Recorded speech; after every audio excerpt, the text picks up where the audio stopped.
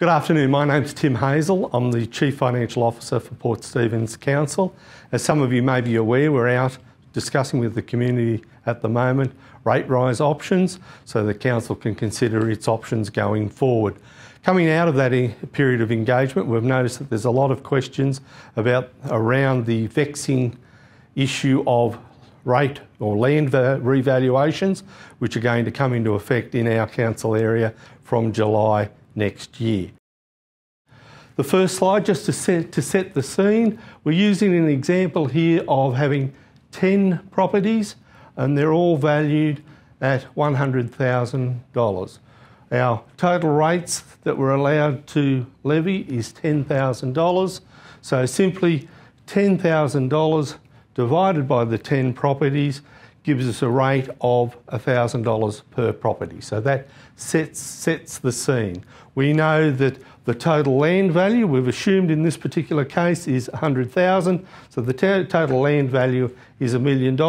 You divide that into the income of the rates to provide the cents in the dollar that will apply to your rates. Sets the scene. Now, what happens is when we have a revaluation, the Valuer General comes around every 3 years and will revalue all of the properties in the council area. We've assumed in the second graph here that the rates that we can still raise is the 10,000 in total, that our valuations have increased by 30% across the board.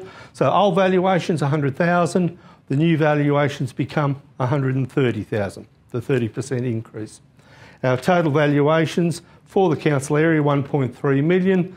We divide the 1.3 into the 10,000 of the rates that we're allowed to levy, and we get a different rate in the dollar, cents, or an ad valorem rate.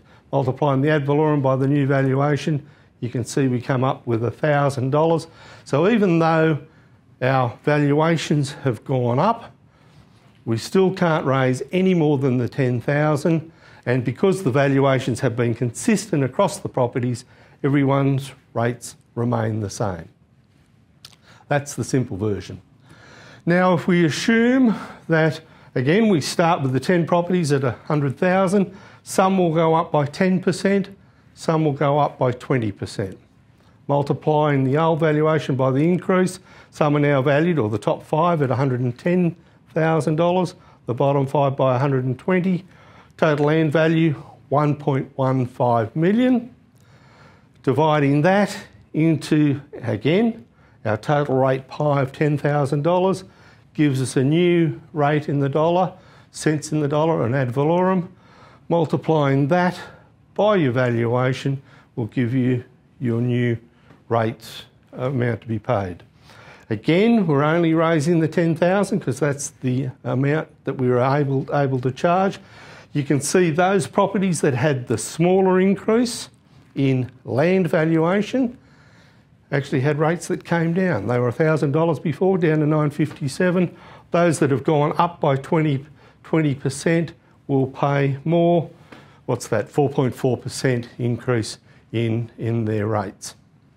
So the points to be drawn out of it all, total rates stays the same. We're not allowed to levy any more than that.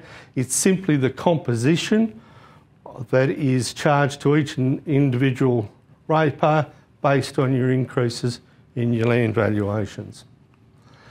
Now, the next one is when we have a rate cap. So we started in the previous one with a rate amount of $10,000.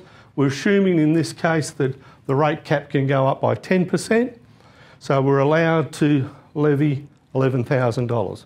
Sets the scene. That's the total amount of rates that we can raise. Again, the valuation increase 10 and 20% for half. The new valuations all add up to 1.15 million. Dividing that into the rates income gives us a new rate in the dollar. Multiply one by the other, and you can see that there's some various changes to the rates that are charged to individual accounts. The smaller increase, while the land valuations only increased by 10%, the rate increase in that regard's 5.2, and the others 14.8, taking into account that extra rates. Land revaluations, I think that's all we have. Wanting to reiterate the rate capping regime that applies, and we talk about a rates pie. In this example, the rates pie was $10,000.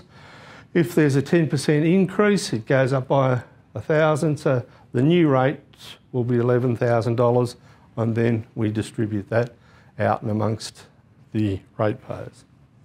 Thank you. Okay, and that's all we have, or the very quick version of what a rate revaluation will do in our particular council area. I do note that we're still out on the engagement process at this point in time. All of this information is on the website and is freely accessible. I'd also encourage everyone to go on there, complete the short survey. It closes next Wednesday, the 12th of October, and Council will be considering all of the submissions and comments that are made through that process shortly thereafter.